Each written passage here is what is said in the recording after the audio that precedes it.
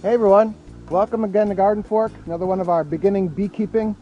This is a sugar feeder update. In our previous episode, we put baggies on, and I wanted to show you just how they inhale the sugar in there. I gave these guys a little smoke just to drive them down a little bit.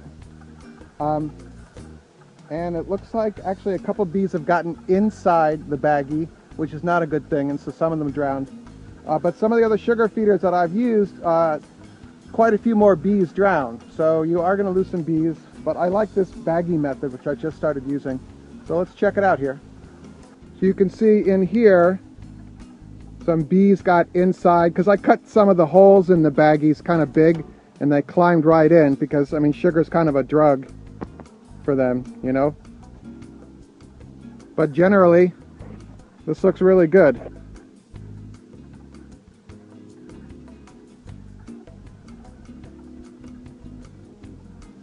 You might hear the peepers, the frogs in the background. There's a water source for the bees right there. There's a small pond, which is perfect for siting a bee yard, by the way.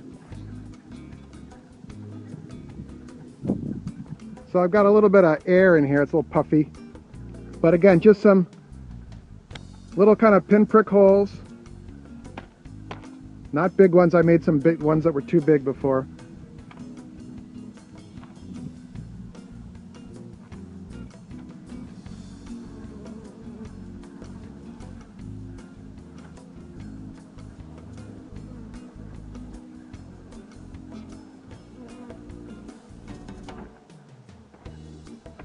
And this is how I do it. Other people may have other ways to do it.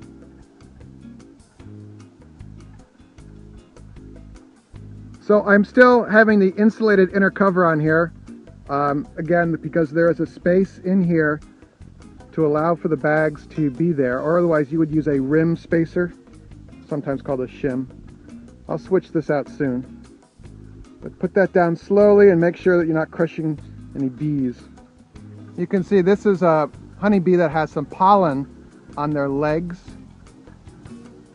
and it's kind of a bright yellow pollen. They're different color pollens depending on what plant they're bringing them from.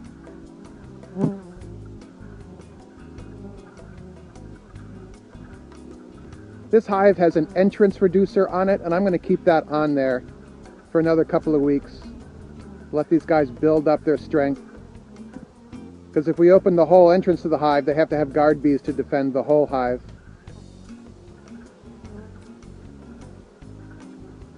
So there you go, how to feed your bees. I really like the baggie method. I have a bunch of I have 3 other kinds of feeders, sugar feeders, and the bees always seem to drown quite a bit, even though they say they're not going to drown in them. And the zipper bags, they're kind of a pain to fill, but once you get a hang of it, I think it's a good way to go. So if you like what you're seeing here, you want to subscribe maybe? We put out shows every week about stuff like this, urban homesteading, home repair, urban blah, blah, blah. Sorry, it's been a long day. All right, think about signing up for our email newsletter too. All the links are right here in the show notes below or at the end of the video. All right, make it a great day. Go out and do cool stuff. Come back and tell me about it. See ya.